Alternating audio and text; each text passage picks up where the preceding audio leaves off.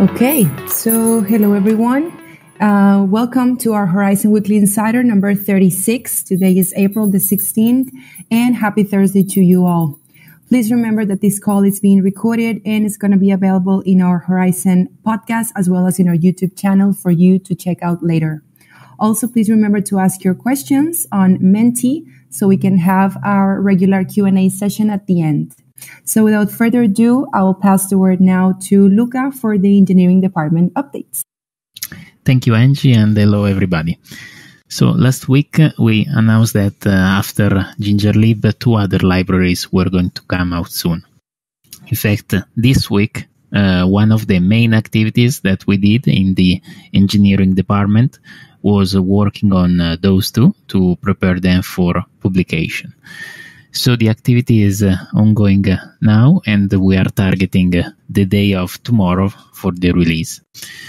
Alberto, if you would like to jump in and provide an update on this and also maybe on the progress we did on the Sidechain SDK, feel free to do so.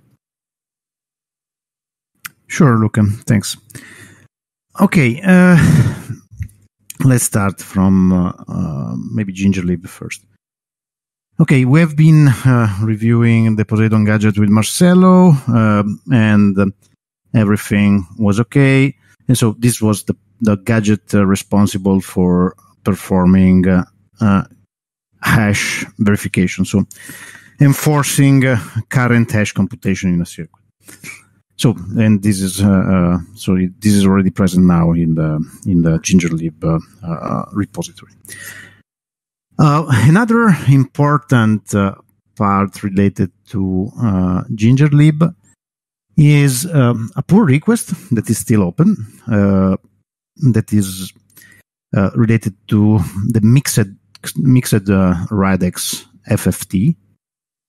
That is, let me say, is very important because allows to have, let me say, a greater number of constraints on certain curves. So we had already a pull request open, as I told you before. So, but we were not so satisfied about the design of it. So we have been, and in particular, how the inheritance was managed and so on. I mean, this was had some constraints about the initial implementation of it. So we have been, with Daniele, we have been working on it, and it seems that we found a good solution that, from a code design perspective, make it a lot better. And such kind of approach could be used also in other part of the library, where currently object inheritance is not so well managed, and we will be able to extend this kind of approach to other parts of the code. But for now, let me say, this is limited to the mixed Radix FFT that has been improved, as I just said, from a design perspective, and then will be, this pull request will be updated, and we will merge it, soon for GingerLib. Okay. Regarding, and this another interesting topic is related to the Merkle tree primitive, and in particular to the implementation of a fast Merkle tree computation. What I mean, there are situations where maybe we have a lot of leaves and we have to calculate the Merkle root, and we have to do it in a very efficient way. This will be, in particular, very, very useful, for example, in mainchain, where we expect to have maybe multiple certificates per block, and this means that these certificates will have some public some inputs. For example, backward transfer list, but even some other that could be a bit more big. And so for sure, we need to have a very fast way for computing this Merkle tree to not, let me say, we should avoid to increase the block validation time. and this Merkle tree computation affects main chain block validation time. So, considering that we can have many certificates in a block, it's very crucial that we have a fast implementation for it. So, Marcelo has been working on on a way for implementing a multi-thread Merkle tree computation. So, and this is done in Ginger, in the Ginger library. So currently we have we found up a solution for it, and obviously it's not obviously, it's very fast, because it uses both the optimization that we discussed in the previous weeks about the inversion tricks that we adopted, but also now even by using parallel computation with multiple cores. So currently, from this implementation perspective, is okay, but we are going to even generalize the interfaces of this Merkle tree, in particular of the Merkle tree backend, to be able to, for example, let's say that we are going to use this Merkle tree implementation also for the UTXO set in the sidechain. This means that we have to manage millions of leaves, and this obviously could not work if we keep the leaves in memory. So we will need another implementation that, for example, we use some backend like a database or something like that. And this, from the Merkle tree primitive standpoint, should be transparent. So the idea that we shared is to have a more abstract interface that doesn't affect the Merkle tree primitive, that is totally decoupled the way we are storing the leaves and the way we are storing the nodes of the tree, and how we call this Merkle tree generation function. In any case, the multi-thread Merkle tree implementation is currently going on. We have, as I said, this is working. We are just refining and making more parametric some stuff, but it's at a very good point. Okay, let's switch on the SDK. Okay, another important part, as I mentioned last week, is the Lattice protocol implementation, and in particular about recursive OMERs. As the first review of that part required some changes, and in particular, these changes were related to a similar issue that Bitcoin had at the beginning. So, I asked some changes, and this week we have been reviewing them, and they were fine. And so we continued with this pull request review, and we have identified, another need for change that is related to another part, that is how we store in the sidechain block header the proof of inclusion of a main chain block reference data. This is a quite tricky point, but we have in the current implementation, in the current model, we have separated the storage of the inclusion in a sidechain block of a main chain block header from the inclusion of the main chain block reference data. This is, the reason for this. There are many reasons for this, but obviously had some impacts. And currently, the way we keep track of if we included a main chain block reference data in the sidechain block is currently implemented in a way that is not so efficient. So in the today code review, I asked for changes in this part, and these are going to be made today, and probably they're going to be finished tomorrow. And so on Monday, we will be able to review also these changes and continue with the pull request, this big pull request review. And I think it's should be almost everything. Thanks, Luca. Thank you, Alberto. In fact, the Monday session is already scheduled. Great update, by the way, and happy to see the immediate positive comments in the chat. I'll go on by saying that main chain changes are also in progress. Some of the pieces there, some of the developments are now ready for review, while others are still being developed. For what regards Sphere by Horizen, we are integrating sidechain commands into it. Now, in particular, we already completed the integration of the list of existing sidechains. So you can see this list directly into Sphere by Horizen, and also the forward transfers to sidechains. So from through Sphere, you can do that from the main chain to the different sidechains.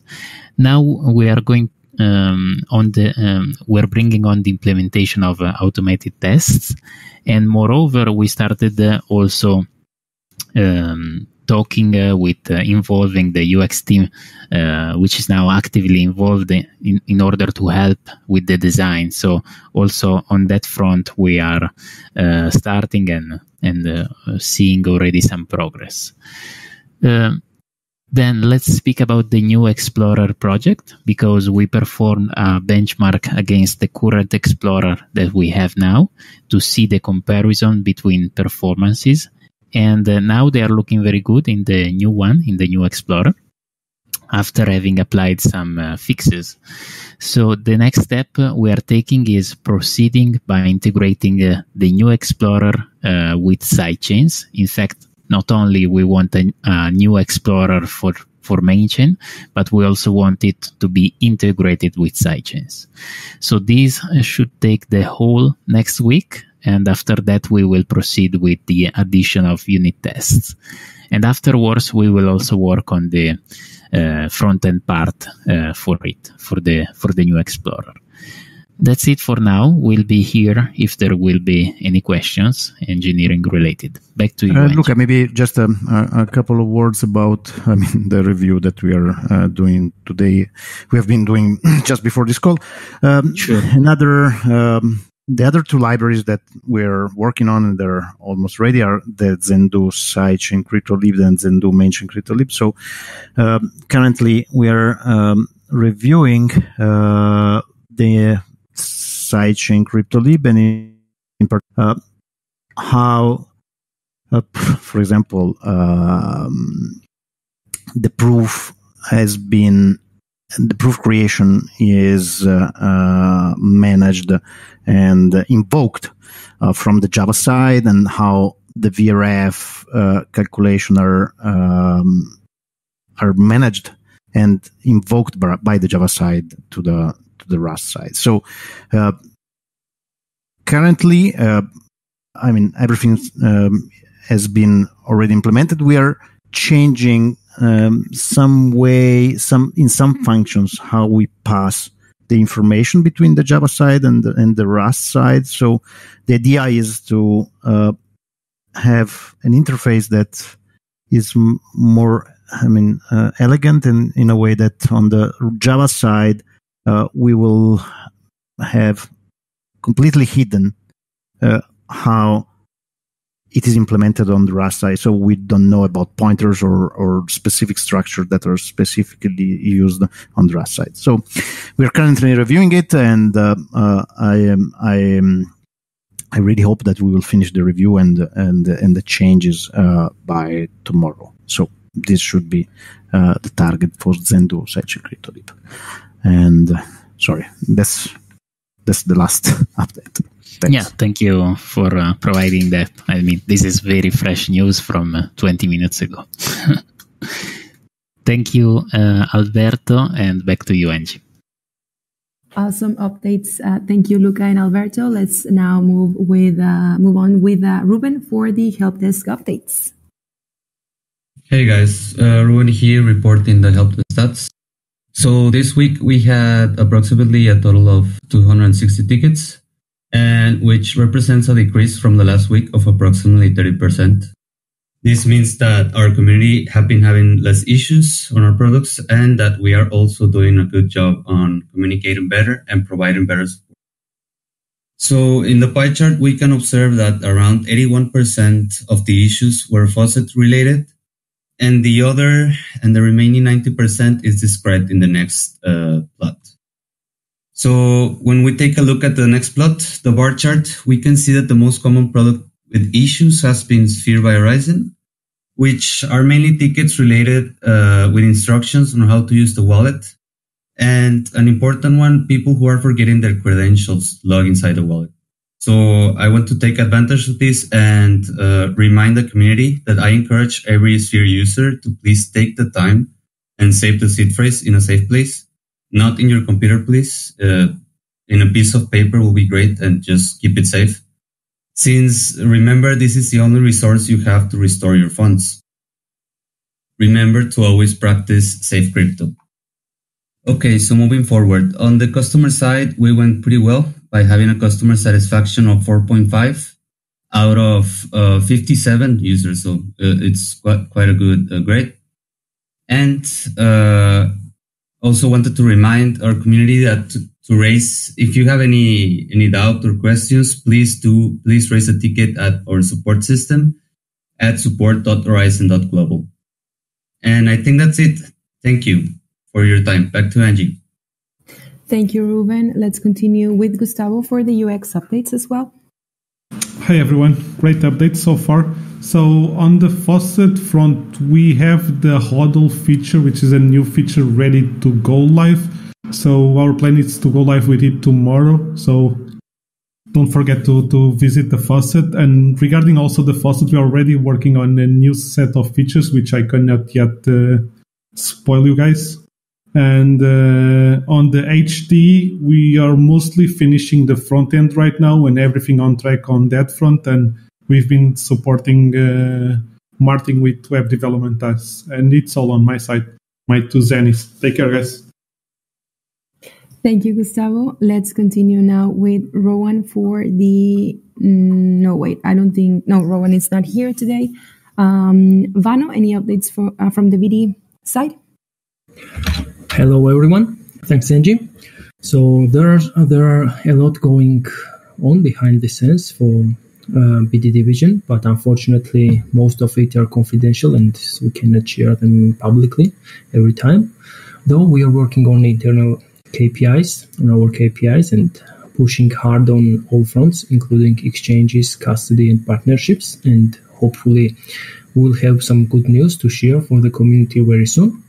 And also reminding our community that tomorrow we have our virtual meetup at 7 p.m. UTC+4, just half an hour earlier than Weekly Insider. And I'm pasting the link here in the channel. And that's all from me. And if anyone else from BD wants to jump in, please feel free to do so. Otherwise, back to you and Jim. Thank you, Vano. Let's continue with Lucy for the marketing updates. Hello, happy Thursday, everyone. So first update, we participated in Simple Swap's East Egg Hunt last week. So Simple Swap is one of our exchange partners. We announced Egg Hunt on our social media last week. So there are 5 winners of Zen, meaning that they found an egg that contained 2 Zen. So congratulations to the winners. I believe Simple Swap will be announcing winners today. So we are also very happy to welcome new community members who learned about us from the Egg Hunt, because some of them have already started tweeting about us and told us that they're using our faucet to get free Zen. And then the other one is that we have recently integrated with MetalPay. So it's a Vimo-like app, but for crypto. So they're a US-based leading crypto payment app.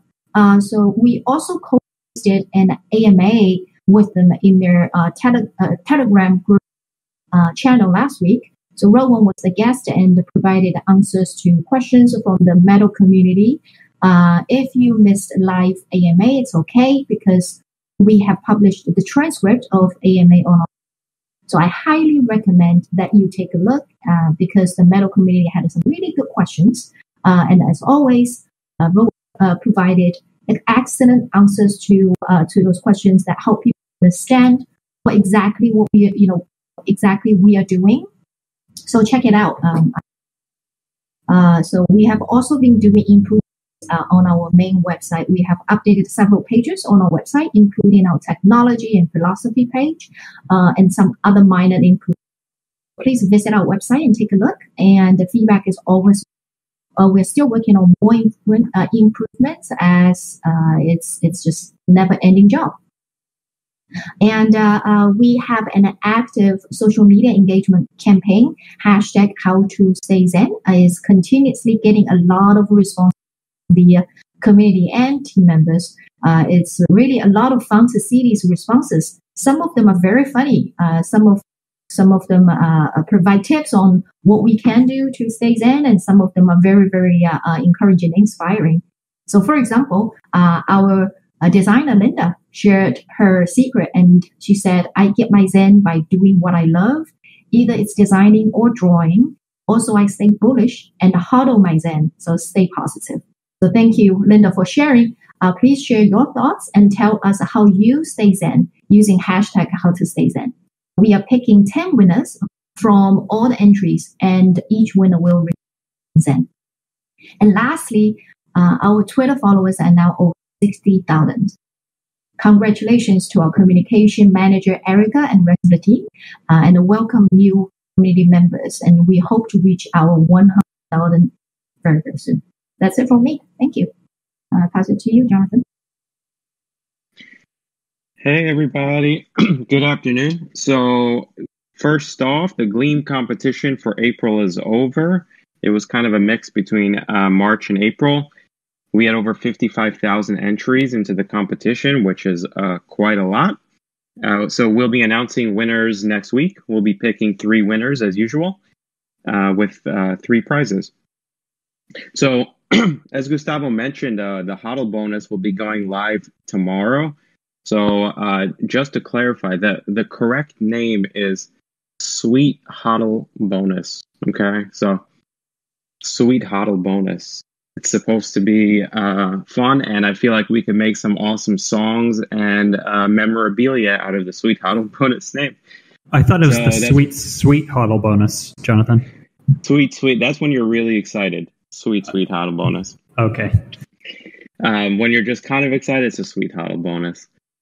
So that's going to be really cool. So basically, what is the Sweet HODL Bonus? The Sweet HODL Bonus is a way to reward community members who actually want to keep their Zen, but don't necessarily have enough Zen to run a node. So when you log on to the faucet, you can verify your wallet, and then we'll be able to tell how much Zen is in that wallet because you've proved your ownership over that address. And so we'll automatically see how much Zen is in there and then give a bonus based on how much Zen is in there. So it's kind of like a node in a way, but you don't need to have 42 Zen. In fact, the minimum number of Zen you need is really small. I think it's something like 0.05 Zen. So we're really trying to target people who, want to get involved, but don't have 42 Zen to get involved. And because we value everyone in the community, no matter where you're from and how much Zen you have. So this is a really cool new feature, and would love to get everyone's feedback once it's live tomorrow. So another thing that we're doing, which we've kind of been lagging on, is the language support. We've added so many new features to the faucet that we haven't been able to keep up with changing all the features into new languages. So, we have a lot of users from Russia, from Brazil, and what we'll be working on over the next week is taking all the new features and translating them into Spanish, Russian, and all of the other languages that we currently support. And lastly, we're working on new videos for the verification process. In particular, we're trying to make as many videos as we can in as many languages as we can.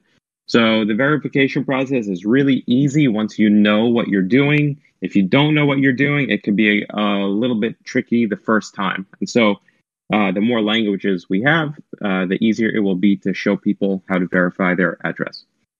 And that's it for me. Thank you, everyone. Don't forget to ask your questions on Menti. Bye. Thank you, Lucy and Jonathan. Let's continue with Rosario for Product and Engineering.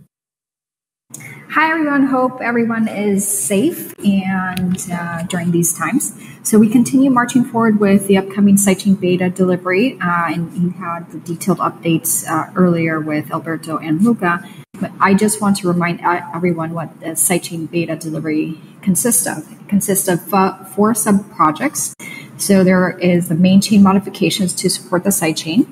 So that's sending Zen from a main chain to a sidechain, the SDK piece, the proof systems, and of course the Sphere integration of the sidechain. And I posted an image here on the chat so you could see what that looks like. And I just think it's fantastic. So we'll be able to bootstrap a sidechain directly from Sphere and manage your sidechains directly from Sphere. So that is a culmination of a lot of work that maybe for the user will be visualized in Sphere on the wallet, but it's taken a lot of thought process from our mathematicians, cryptographers, developers, and all of that coming together to solve a very complex problem. So I just want to say thank you and share my excitement with everyone. That's it for now. Thank you, Rosario. Ralph, would you like to add any comments or updates? Yeah, thanks. So as Alberto is going through the update and talking about the trees and the Explorer and things like that, the Explorer for sidechains is a really important part of what we're doing because the sidechains are a full blockchain. So it has to have nodes. There has to be shared consensus. There has to be a shared consensus mechanism providing security for the next block.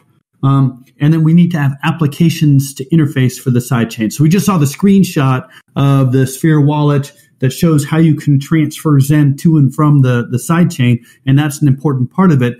But the Explorer allows us to get all the information on things that are happening on the sidechain so that we can then access it and display it in different ways. And that gets us to the next level of what we're looking to do with the sidechains. For example, if we're doing node tracking and payments on a dedicated sidechain, we need to have the Explorer to explore how all that the nodes are staying up to speed and how they're getting paid. And then we can take information from the Explorer and put it into a node tracking and payment website, just like we have now, but it's gathering information from the Explorer, which is gathering information from the sidechain blockchain. Same thing, like if we use a sidechain for operating the faucet, we would be able to build a website and mobile app that would allow for even more gamification of the faucet sidechain.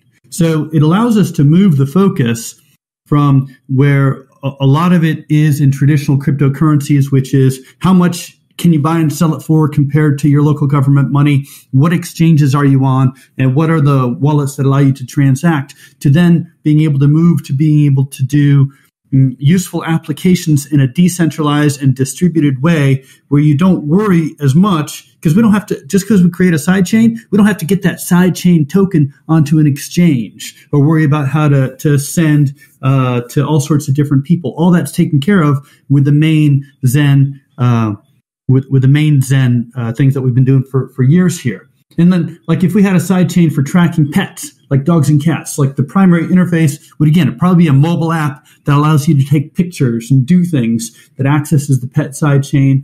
And again, the Zen transfer is a minor aspect of that. So, really, there's a lot of focus on the Explorer because it's part of building the complete sidechain applications along with the application interface and all the other consensus mechanisms. And so seeing the progress on this is really important and it's exciting. So thanks. That's what I got. Thank you, Rolf. And now let's welcome Rob for the final part and Q&A.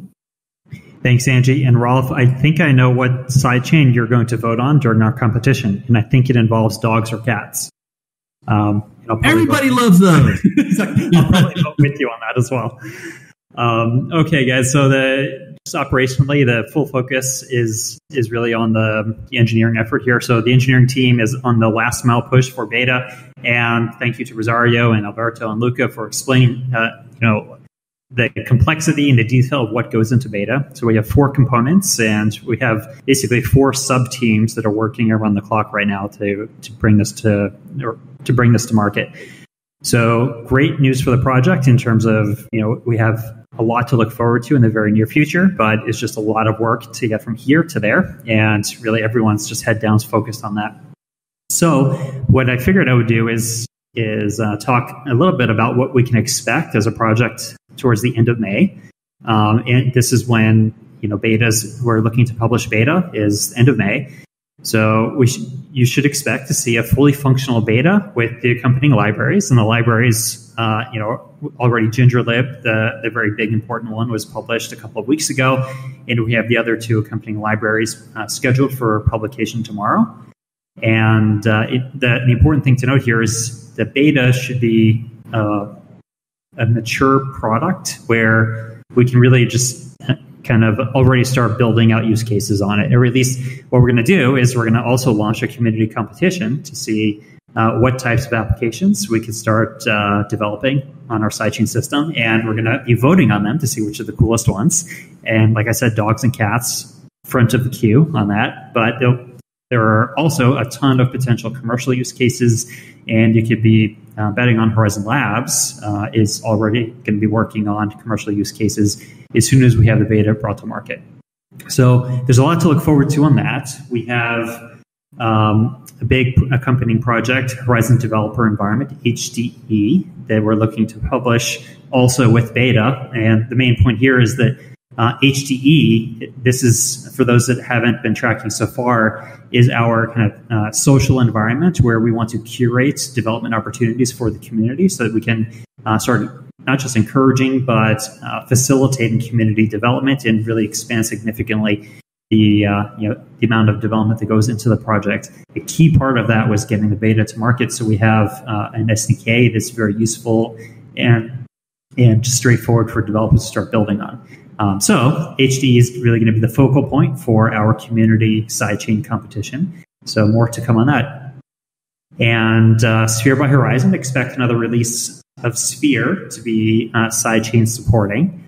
And along with Sphere, Luca is starting to work on a product strategy that I'm looking at this as really thinking, what is our best path forward across the board with product? So we need to really think very, very clearly about what products are we maintaining, what products do we still need to develop, or what products do we need to augment to reach what parts of our ecosystem.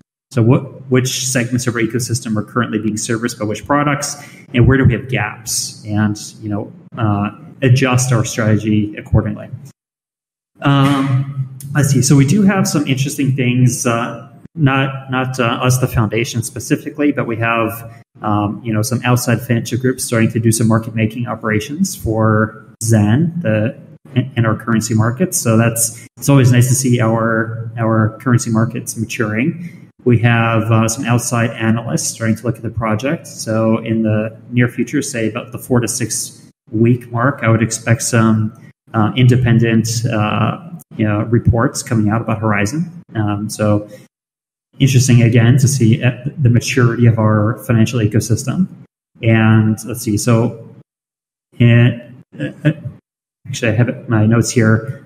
Something that I'm really excited about is our ecosystem governance continues to move forward. And what I wanted to highlight here was PSTU has been working with some of our team community members to launch independent community council, the Horizen Community Council, and expect this to be launched imminently. I don't have a specific date from PSTU on it, but the whole point of it is to empower our community. You can read more about the Community Council in our white paper 2.0. But what we want to do is we want to give more more clear of a voice to our community, really to everyone here, everyone that cares about this project.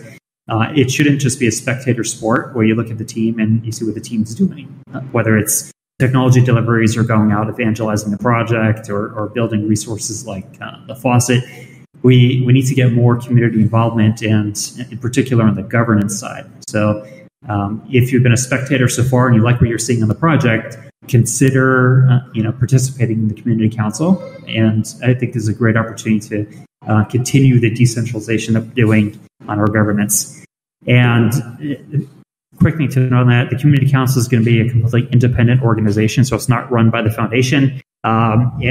Team members may participate as just regular community members, but there's no kind of organizational relationship there between the foundation and the council. And besides amplifying the voice of the community so that we can really aggregate and understand what the community wants to see or where it wants to see the project going, the council is going to play an important role in the Zen IP, or the Zen improvement proposal process, because they're going to be one of 3 editor organizations. And that's another important point of our governance, is actually having a very clear, concise way to make proposals for improvements to the ecosystem. And this is on the technical side, but also on process improvements for how we should be governed, how we should be organized. So the Zen IP process is an important development for us. Again, you can read more about it in our white paper. But the community council is going to be one of 3 editors on that. So initially there will be 3 editors. There'll be the foundation will have an editor position. The council will have one, and then Horizen Labs, as a key contributor to the ecosystem, will have an editor position. And the editors are not meant to be gatekeepers. They're meant to just truly be editors. And as long as a proposal qualifies just by meeting the standards of what a proposal should be, and you can read about that on our GitHub, then the editors will process that and move it forward in the Zen IP process. The last thing I'll say here is, because when things look like they're bleak and the markets have not been doing all that great for us, like I keep telling the team, and I'll say this also to the community, is it's important to work hard and just focus. So do anything you can to just narrow down exactly what you're supposed to work on, narrow down what's important, and focus on that.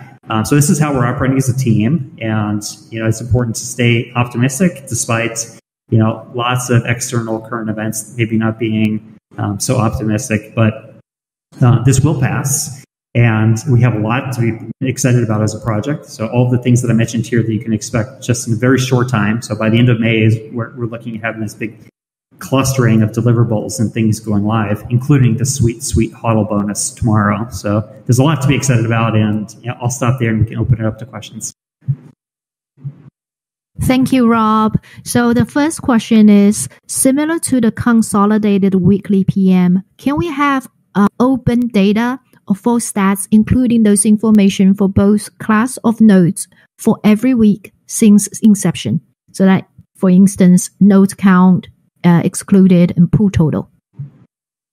Yeah, so in general, I'm a big fan of making our data available to the community. And I know in particular, PS2 and Chronic are looking at providing a dashboard. So Chronic, if you have anything else to add to that, please. Yes, so generally it already should be possible to get all of the data via the APIs. So we do expose an API call to get an arbitrary payment master. It would just be, right now, a user would have to compile this data himself. But sure, we can, we're always looking to make life easier for all of our node hosters, and we could in the future add a data export function or something similar to your earnings, to make it easier to get all of this data. But focus right now for the next release is really code improvements on the backend side, not so much on the front end, and we're not going to be adding any new features other than really making improvements on detecting people that are dishonest node hosters, or people that don't run nodes that meet the minimum requirements. So that's the big focus for the next release. But after that, sure, we are happy to add new features. Awesome. Thank you, Rob and Chronic. So the next question is, what is the budgeting plan for the halving? If the price remains the same, is the team prepared to work through, or will there be layoffs? Sorry. I mean, it's a tough question. So the way that we're playing this right now is we have no idea what the price is going to be post halving. So you can take kind of a finance theory perspective to it, and just kind of a supply and demand perspective, that if the new supply of Zen hitting the market is cut in half, you would expect that to be kind of a bullish, or at least like a price positive event. That said, we really have no idea. So we're playing this by being very conservative with what we're doing. And right now, because we've been in 2 years of bear market territory for us, we've learned how to operate very efficiently, and we're continuing to do that. So we're continuing to become leaner with how we operate. And, we're not necessarily forecasting today's price of Zen and take a 50% haircut on that. That's not, and planning to it. That's not how we're staging this. But at least it's on our radar. And because we don't know exactly where the market forces are going to go come November, December timeframe, we're just being very cognizant of that and just being conservative. Sorry, I wish I could give a more definitive answer. Thank you, Rob. So the last question is about Zen IP and Community Council. Rob, I think you've already covered a lot earlier. Maybe you can touch on a little bit more. So the question is, how can the community get involved with development of Zen? I see the Zen IP GitHub has launched. How does this relate to Horizen Community Council? Yeah, so the community, this is kind of a multifaceted effort here to have just broader governance and participation for the community. So this has been our roadmap all along, to truly decentralize. And we've treated this project like we have training wheels on, and we just need to get certain things done to have certain infrastructure to make it capable of having good governance and good decentralized governance. And that means also how we develop on the project. And this has been a long time in coming, but now the Community Council is meant to have a forum, to have a voice to the community, so that we can start aggregating sentiment, and they can kind of be like leaders of, like very strong community members who can be leaders of kind of having discussion within the community and broadcasting that so that we all understand what the real sentiment is. They are acting as editors as well. So the organization itself will have an editor slot on the Zen IP. And Zen IP is how we're going to be doing development in the future, or really like as of now, of when we have new proposals to take the project in certain directions. We want to have an open forum so that we discuss these things in advance at length. And the Community Council has an important position in making sure that we, curate or edit the process itself in a way that good proposals, or at least when proposals are made, they're done so in a clear, coherent way, so that as a community we can have good discussion around them. And then ultimately over time, this will evolve into an actual voting system so that we can have direct democracy within the community for how decisions are made. So it's kind of this multi-phased process of how we're just becoming more open and decentralized as an organization, how we're going to be governed. Thank you, Rob. So these are the top 3 questions for today's Weekly Insider. We will post rest of the questions and answers on the Weekly Insider chat channels here on Discord. So thank you and stay safe. Back to you, Angie. Awesome. Thank you, everyone. Have a great rest of the day and see you in the next one. Bye-bye.